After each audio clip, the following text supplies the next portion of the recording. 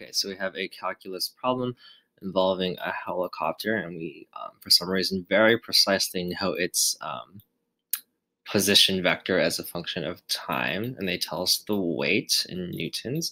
So let's actually go ahead and convert this into a mass right off the bat, because mass is more useful than weight. So we just do that by dividing the weight by our local gravitational acceleration of 9.81, and that gives us a mass of 2.80 times 10 to the fourth kilograms. Great, that is a much more useful number. And then again, we know the position vector as a function of time very, very precisely. So I'm going to suppress the units for elegance, but be rest assured that everything is in SI units, so we know that it all works out. We have 2.2 t j hat over here, and then, oh, sorry, that's a minus sign. 0.060 t squared k. And we basically just do calculus to this in order to find, take two time derivatives in order to find the acceleration, so that we can then multiply it by the mass that we just solved for in order to get the force. So we're going to take one time derivative. So 3 jumps out in front. So this becomes 0.06. This t just disappears via the chain rule. And then this one, the 2 hops out in front. Great. So that's velocity. And now we do the same thing one more time in order to get the time derivative of velocity, which is acceleration. So now this 2 is going to jump out in front.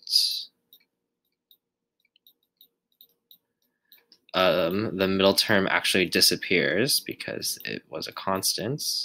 This one will also be 0.120. That t just disappears.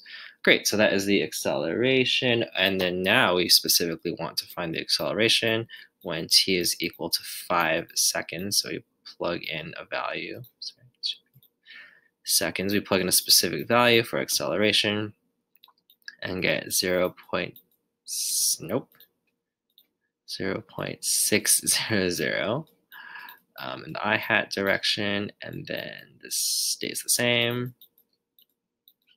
in the k direction.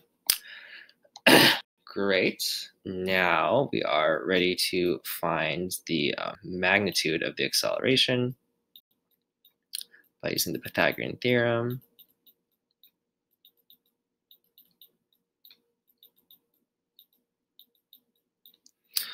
We saw that the y component already disappeared, so that's going to go to 0, and then we just need to take the square roots of the sum of squares of the x and z component. So that was 0.6, and the z component is negative 0.12.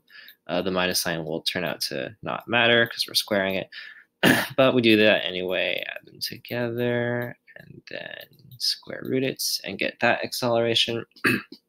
So now we can do Newton's second law to it in order to find what the force at that exact moment in time was. So now we can use the mass that we already solved for, multiply by the acceleration that we just solved for, and then get a force of 19,900 newtons. Quite massive because it's a helicopter.